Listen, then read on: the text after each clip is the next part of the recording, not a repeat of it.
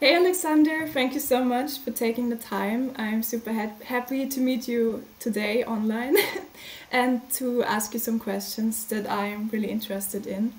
So I will start now with the first question. It's a kind of a basic question, but I think it's important to ask. So how did you get into art? Was it always your dream to live and work as an artist, or did you experience something and then decided to be an artist? How was it? Well, my first contacts with let's say some with art or some of the art techniques was with I think like mostly artists was starting with that 6 7 years old when I was, and what was impacting on that to start expressing myself was I was living in Bosnia, and that was during the war in Bosnia. So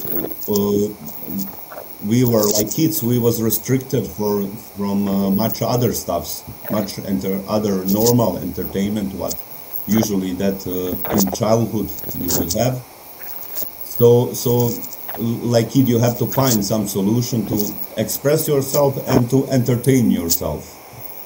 So then, in that period, we could not spend that much time outside playing because of all that situations or what we are inside. And I was start to drawing like normal, that drawing, what that instinctive drawing, just with some lines to express something. And then I find a lot of fun inside that. I find that I was entertaining myself into that drawing, and I think that was making that my first impact on me. That I start with doing something what was later probably growing up in art. Then during my teenage times, I was inside that little bit street art. I was doing that graffiti art, like that was that influence what was coming in my city, let's say. And with that things I was maybe 2 3 years. I still have that old drawings. I still have that sketchbooks. Today I also a lot of time taking that, analyzing that. And one thing what I was also still keeping, where I see that my first steps of creativity is that small toys like what we're playing with, that like small cars.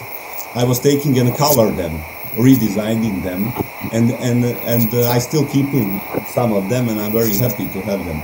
And there I thinking I was also start to building that some at my visual and aesthetic perception of things also. And what I think most important thing, what was making me in that to decide like profession to take art, to start with more serious, is that my first year of high school. We was on that art lessons we was having, that our professor was putting on that video player that movie about Jackson Pollock, what was made with Ed Harris, famous actor. And in that moment, after watching that movie, I was fascinated with all that energy, what art bringing about that life story and everything. And from that moment, I was completely focused on that. That I one day go maybe at that art university, some art school or something. And still today, I mean, one time per year probably watching that movie, because it bring me nice memories, because it was making that I think biggest impact on me to take art like one profession. Great, nice to hear. So you already told me you were born in Bosnia, and then you studied at the University of Mostar. You studied art, you made the bachelor and the master, and since then you're successfully working as an artist and won many prizes and everything. And now you're living in Austria, in Innsbruck. What brought you to Austria, especially to Innsbruck? Yes, after I was finishing my that high school in Tuzla, I was applying in that University of Mostar. It's Academy of Fine Arts, and it was really good time of my life because it was really specific that place of that academy was dislocated from the city area, was on one small hill, and was also students for around other regions, not just from Bosnia, and was a really good place with really nice studios inside, and what was for me it's that environment what you have on art school in the art academy, that environment where you come every day in 8 o'clock in your studio and working, and you are surrounded with people with same interests, and you always can ask someone for advice. You have that working energy, you have that art energy what is cruising, and that I taking like most important thing from my time when I was studying, and what I was have biggest benefits is from that, because we was focusing mostly on work. We didn't have other much entertainment things from outside to distract us, and we was focusing just on that work. We was having just that art what we was from 8 o'clock in the morning until 7 o'clock at night. We was focused just on that. We was having quite good also professors who was renowned artists also, and we were spending much time in that studios, working, making experiments and whatever, on mostly on every other academy doing same. Just that I think what was special for that academy was that location. It was one nice big building inside nature, dislocated, and I was creating really nice things there, and I was getting really good knowledge there. And in Innsbruck I was coming accidentally visiting some family here. That was happened later after I was having a little bit that kind of life when I was living in different cities, searching some, like an artist, you go for to get some new experience from other cities, researching that other art scenes. When you are in your own country, you already are built in some art scene. Mostly galleries. You are included in all exhibitions, and I wanted some new challenge to experience some new environment. And then accidentally I was coming to Innsbruck in Austria, and accidentally I was staying here. And then I was finding here also like nice place for me that I could create. That I can more focus on my art. I'm living in Innsbruck. It's really nice city and really much reminding me on my home city on Tuzla. It's like almost same size. It's like it's physically also much reminding me, and it's not. I was not running never from big cities. I was also living in some big cities, but this is like that measure for one person. It's good measure of city where I can get everything what I want. I can get also much inspiration, how much I want, but I can still have that much time to focus on my art, what I spending in my studio. And I was having luck to get to come to what is I think most important for one artist, to have a nice studio. That I was also accidentally meeting some people what was, let's say, recognize my works, and they was recognize me like some potential, and they was giving me opportunity that I get that studio to use that studio, and that was some of the things what was making that influence on me to stay in this city. I mean, that doesn't mean that I will not go maybe in some other place, some other city. You never know where that life can bring you, where your career can bring you. But today it's that time where you have much connection during with that digital world, so you don't have to exactly be physically present in some other places, some other, let's say, art centers. You can get connections with internet and everything, and still stay in your studio and work work on your art. I understand. Thank you. So the next questions are related to your art and your paintings and everything. So first question, what is your inspiration for your paintings? And I saw you always, in the focus of your artistic work, there are always faces or human bodies. What is your inspiration for your paintings? Well, inspiration is it's you know, there's much things what I now analyzing, because with that cyclus what I working, that was starting immediately when I was finishing my academy with that was 2009 with my first solo exhibitions what I was having, and that's it's repeating same, let's say, thematic. It's almost the same cyclus of works, just with normal, with the progress what I make, and it's when I now sit and analyze what was making impact on me to start with that, you know, that's some probably also things what you bringing from your childhood, from your period of growing, you know. I was also growing in Tuzla, in that city what is really have one of the biggest, maybe in ex-Yugoslavia, industrial area, and always when you're passing, first thing when you're coming to that city is that big fabrics. It's also that big fabric of electricity, for producing electricity, and always like kid when you're passing there, when you're driving with car, something that it's first big visual impression that you're getting is from that industry areas with that much cables, with much everything, you know. And probably later that was making me that I start making some connection between figure of human body connected with in visual way with that some electric parts, with that some that's it's much of ready-made things, let's say, what you implying in your art. And second thing also, I was growing in my father is art professor, he was a professional sportist.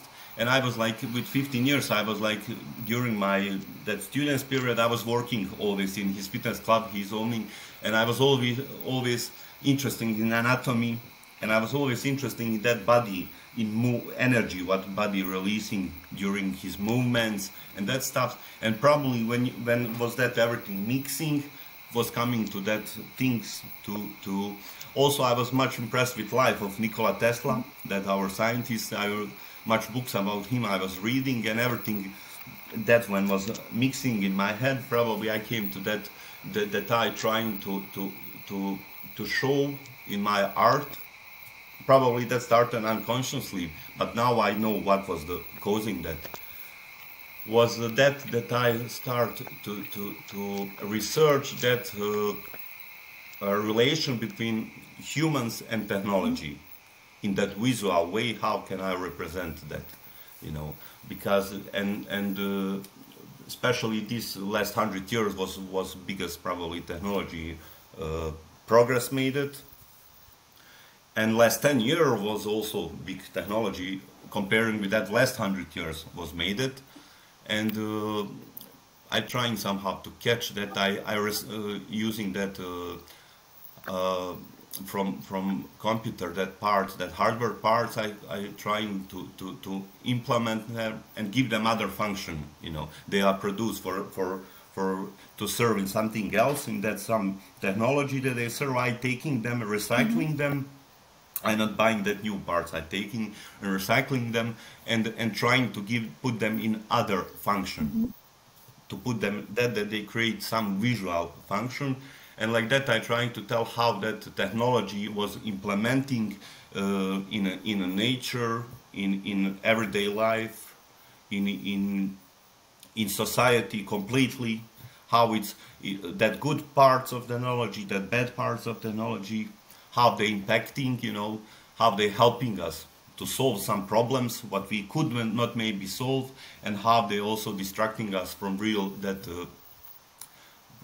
how to tell human good things what they are. They distracting us much from that, and it's like they tell it's in everything is that two sides, it's much flowers inside, it's much garbage inside, and it's hard to people to they getting lost between all that. And I somehow trying to put everything that together with I combining different techniques. I using much plastic also in my works.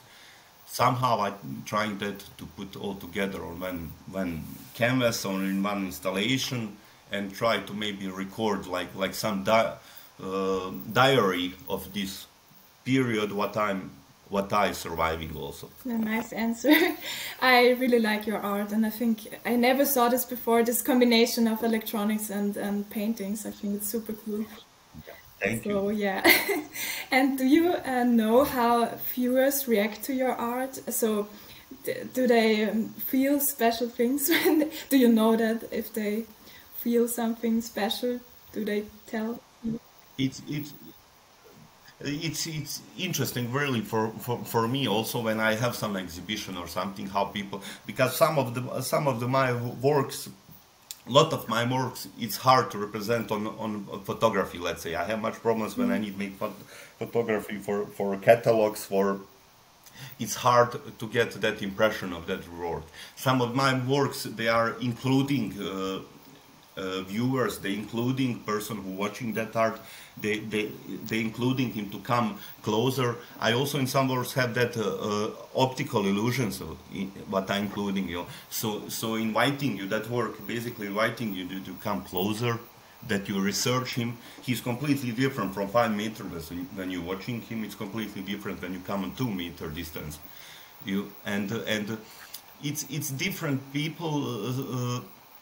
It's that's what it's some kind of point of art, that everything gets some different interpretation of that my works, you know. Someone is just some artificial viewers, let's say, they are just fascinated from that technique what I'm working, you know.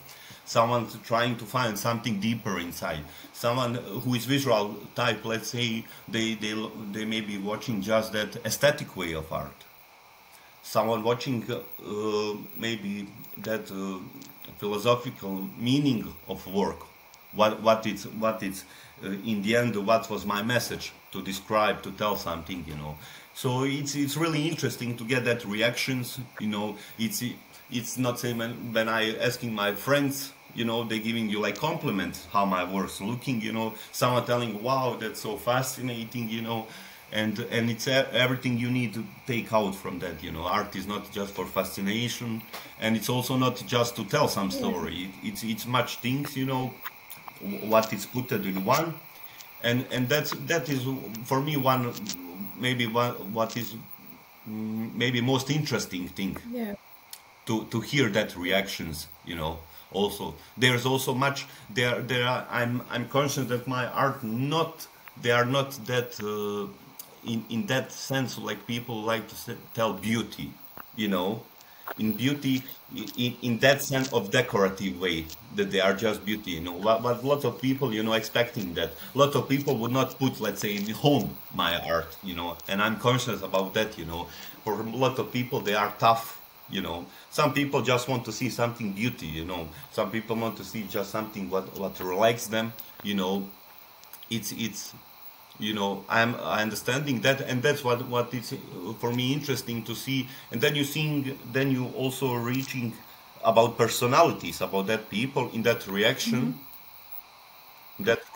what they giving you about your art. Then you're reaching some kind of, you taking out, and you can reach which kind of personalities that people have. uh, yeah, that's how I watching on that. Beautiful answer. So, do you have, you personally, do you have one artwork that completely changed your mind, that you think that was super, super impressive, or isn't there anything? But there is there is certain artist what I was, let's say, what was making that, like I tell, impact on my life, that was changing me something, you know. I following always that art scene in the world, what happening in local art scene. I trying to catch, you know, it's so much things, you know, what you see always, you know, you can never come to that point that you think that you already saw everything, because it's always how much is different personalities in world, or it can be that much different artifacts in world, you know. So I cannot tell something special now. Maybe I cannot remember now something special what was, you know. But there was some artist who was like that. I was telling that Jackson Pollock. Even if I'm not using that much now, that action painting, I'm not using that much what he was, you know, in my art, you know. But like that. How he was treating art and what he was making and which energy he was releasing, you know, during that art, you know, was maybe that inspiring me. There's probably some of also of now of contemporary artists who doing, but Ansel Kifa, let's say Gerhard Richter is one of the maybe probably most famous still living artists in the world, you know, and some of that artists are that what I, you know, I always love to see their works, you know, in live, and to up in time I like to come in some galleries and to get that, you know, let's say also inspiration in that work, even if I don't have much connection in my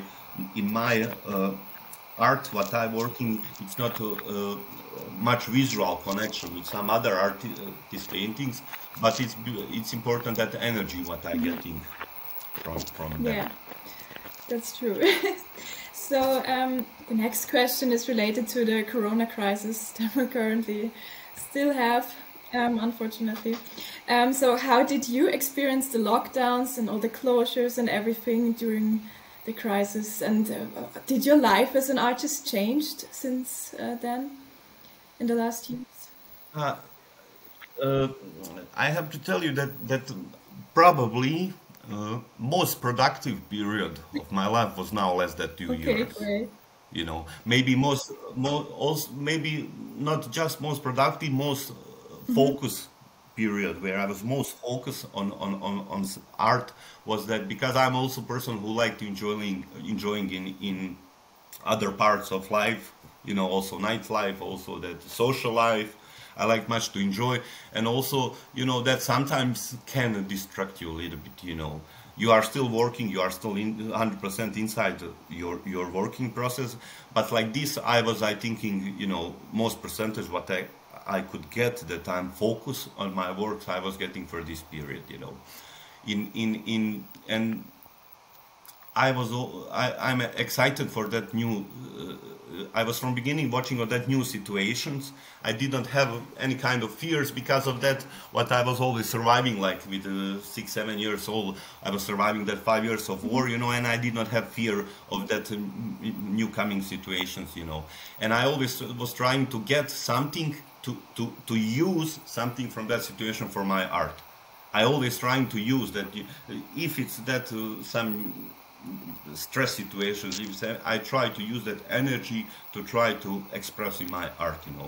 And I was working much. I can tell that in working hours, I was spending double more working hours inside my studio. And I was making that one cyclus. What was coming last 2 years? It's completely made it inside that lockdown. I wanted starting some new cycles. What I will make completely inside that 2 years, like some experiment that I see how I will. You know, was hard. Maybe just that was mostly of that exhibitions. What was planned was delayed. I was catching that one exhibition. What I'm also was excited about that is that one virtual exhibitions I was having in I think March 2020 on Art Steps platform. You know, what was organizing that my ex-professor from my academy and my good friend Josip Mić, also really good artist, and he was offering me that he was making that virtual gallery, that we make one virtual exhibition. That was my first virtual exhibition, you know. So we was using that time to try something new, to come more also in that virtual world. and I was making that one cyclus where what was much it was same topic, but in technical way it was much different than everything else what I was doing before. And that exactly that where was that let's say much portraits, much that human body figures who was where I was showing much more introvert, where I was showing much more what's happening inside one person than what was that backgrounds was completely gray or flat, because we was excluded from world completely, and only connection with this world was some that virtual connection was only internet and was media impact, you know. And usually I was in much works I was putting that, you know, everything was happening inside one person, you know, and it's just connected, let's say, with two cables with that outside world or something, you know. And like me, for artists was very productive. Of course, in that other part of art, what is really important, art management and art art exhibitions, was everything delayed, and still until now that some dates are completely delayed, you know. Also for that Kunst messe, we was also much of them was delaying, you know. But I think I was for myself I was doing satisfying thing with that cyclus that I was making, and I think that will come time where everything will be in let's say normal situation, and that will come time where gallery will normally work, when we will have opportunity, because art like art, you know, it's getting sense only when you share with people, when you share with public, when you share with people and their reaction, and that's what I think is sense of art, and, you know, not just to make me happy in my studio, or to make me happy in my room, you know. And that's also giving much to artists also. Without exhibitions, you know, without everything, you don't have that, like you're doing half work, and that other half we still waiting to come to more normal, and that we. That's true. Yes. Yeah.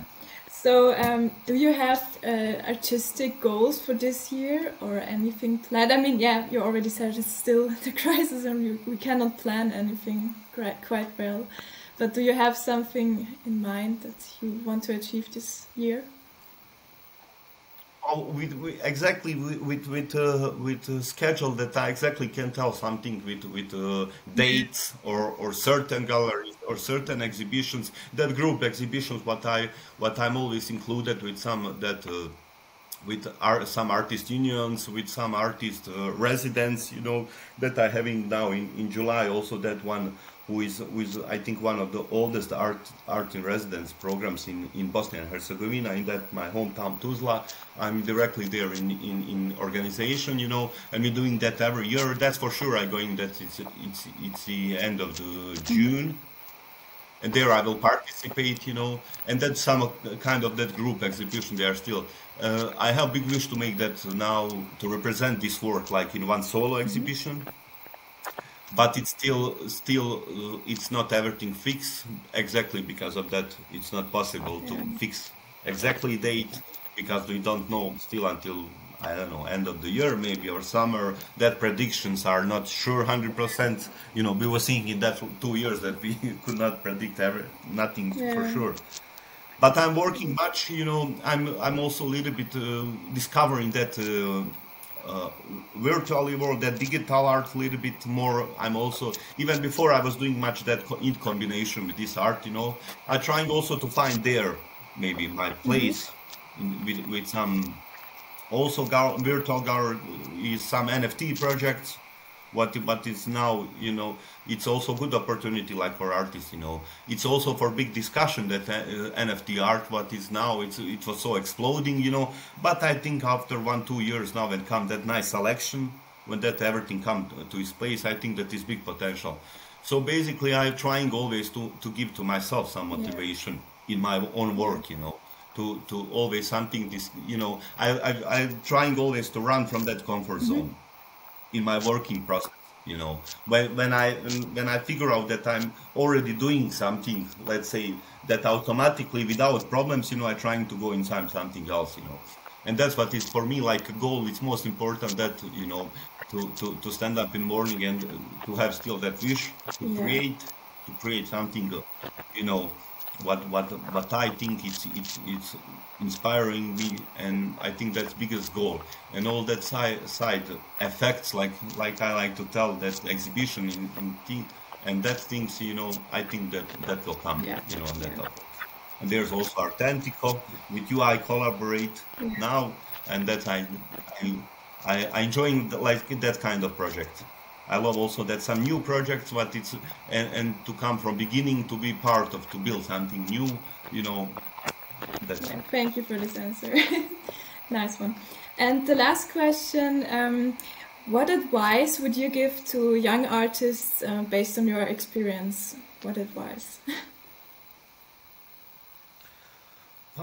Advice is only advice what I can tell. It's you know, if you it's hard. It's also hard. Let's if you take like profession art, but it's more than profession because you living with that. You know, you cannot finish like artist. You cannot tell, oh, I was finishing work for today and go home sleep. You know, you are 24 hours inside that. You know, and you working that and I mean that it's but it's for me, from my experience, what I can tell, what is most important is that that you every day, but of course you need cause that you need have that wish inside yourself every day to go and to even if you're not.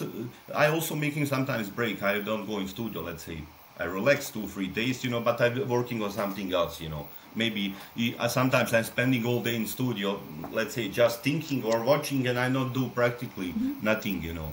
I think just to need just work in that sense that you are, if you're already deciding to do art, then that you have to just have that process of working and growing, you know. It's hard for artists in sense it's there are some artists who was making big success, you know. Even that I like to tell, it's for big discussion what means success in art. You know, what's mean once success in art? Is that mean that you are just successful if you have huge that big exhibitions, if you are really financially making something from your art? That's also, it's not just success. So it's real for big discussion what is that success in art, you know. And that's my advice, you know. If you feel something to do like art, just do art. Art is not just play, like, you know, some artists used to tell it, you know, it's just fun, it's play, it's not, you know, it's if you're doing like a hobby, maybe it's funny, it's good play, it's good entertainment, you know. But if you're doing like a serious job, you know, it's hard work, like every other work is hard. Yeah, just go inside, release yourself, and do whatever thing, and just do. If you have any idea, you just take and you do, and you try to, you know. Also, critics don't let that critics, you know, put you out from your way, you know. Sometimes bad critic is even better than good critic, you know. It's worse than when people are when it's no up and downs, when you are in middle. It's worse, that's reaction for me, when it's, you know, when you're not causing any emotion as, let's say, viewer, you know, without any emotion. When it's, or if you're telling it's just super or it's just so bad, it's much better than that is without any emotion. So in art, it's what is excited about art is that is no any recipes how to do it, or what is good, or which is recipes. It's not always two and two, that it's four, you know, in art. So it's no other advice that than if you feel, if you see that you have some talents for art, just you need go inside that and work and give, you know, maximum. You need give, you need maybe not physically maximum, but with your head, with your life, you need give, go inside 100%, and something will come up. Very beautiful. Yeah, that's true. I agree. So thank you so much for this interview, Alexander. And yeah, I hope to see you sometimes in real life, maybe, or Thank you too, Iris. It was a really nice and relaxing Yeah. interview. I want to thank also to that our team who are all so good. It's so good that energy always when we have some kind of meetings on that. And I also hope that now we will have some other projects, maybe also for some Yeah. exhibitions that we will meet Yeah. together. Also have exchange some experience, exchange some ideas. And I think that we are on good way to Yes, make I that. think that too. Thank you very much.